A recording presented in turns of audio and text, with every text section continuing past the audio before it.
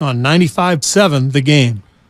All right, that was Steve Kerr after Game 4, where the Warriors lost 104 to 101 and fall behind to the L.A. Lakers 3-1 in its best-of-7 Western Conference semifinal. The quest for 5, or should we say the quest to stay alive? I don't know. The quest for 5 brought to you by the Alameda PD, now offering a $75,000 hiring incentive. Our team is your future. Go to alamedapolice.org to apply today. We're going to take the rest of these calls here. What went wrong in Game 4? What's your big takeaway in Game number 4? Alan, I'll let you get a crack at it.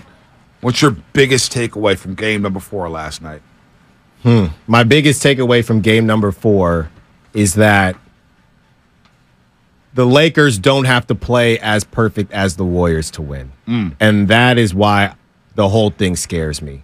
Because the Warriors controlled that game the same way they controlled most of Game 1, and the Lakers just find guys. And until they cool off, and I'll give you one more, Bonte, and I hate to say it, is this what we saw from Steph Curry? Was it a little reminiscent of when LeBron didn't have any help? Is it just a little? He did everything, but somebody help him. It's somebody help him. And he couldn't have it. So now the stats coming out here, ESPN stats and info. Steph Curry's now 0-12, 0-for-12 in his playoff career on potential go-ahead shots. In the final 45 seconds of the fourth quarter at overtime, I kind of hate the stat, but no, it is what it is. In Game 4 on Tuesday, he missed multiple shots in a game. Such shots in a game for the first time in his playoff career. Cannot hit the go-ahead jumper. Cannot hit the shot to put him over the top. But it's tough for me to come down Curry's road when I see that effort on the floor. He gave you everything he had. Literally did on both ends of the floor. He gave you a triple-double. He rebounded. He dropped dimes. He got teammates involved.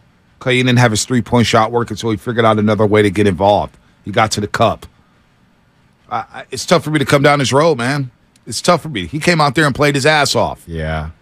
And then I would assume in majority of those situations, he did the same thing, right? Yeah. I would assume in most of those situations, they're not even in that position without Steph Curry, but that's not how it gets remembered, right? And all the haters are going to run with this stat and do what they want. But at the end of the day, you like who you like, and you believe in who you believe in as a player. It doesn't take anything away from Steph Curry to me.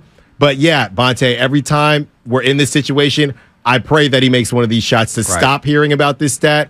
And it just hasn't happened, unfortunately. Unfortunately. Needed one yesterday over Anthony Davis, and a lot of people got flashbacks of the 2016 NBA Finals.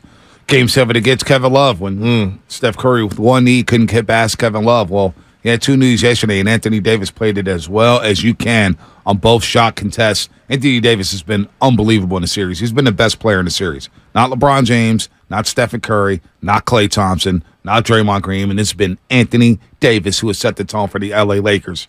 He's a difference maker, man, and he's been big in this series on the defensive end. All right, let's get to the lines here, Alan, because my big takeaway, I'll get to my big takeaway. I've got a lot of thoughts right now. I'm so damn down on this team right now after that loss last night.